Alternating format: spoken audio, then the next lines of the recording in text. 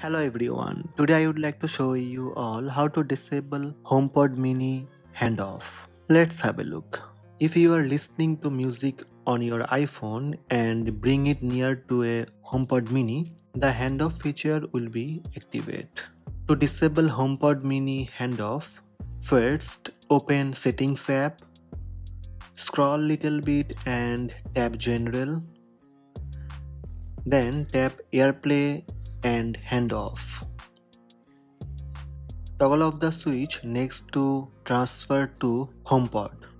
When playing media, bring iPhone close to the top of the HomePod to transfer what's playing. That's it. Go back to Settings and close Settings app. So these are the steps to disable HomePod Mini Handoff. Hope this video helped you. Please subscribe my channel by tap subscribe button. Also tap the bell icon to receive notifications about all new videos.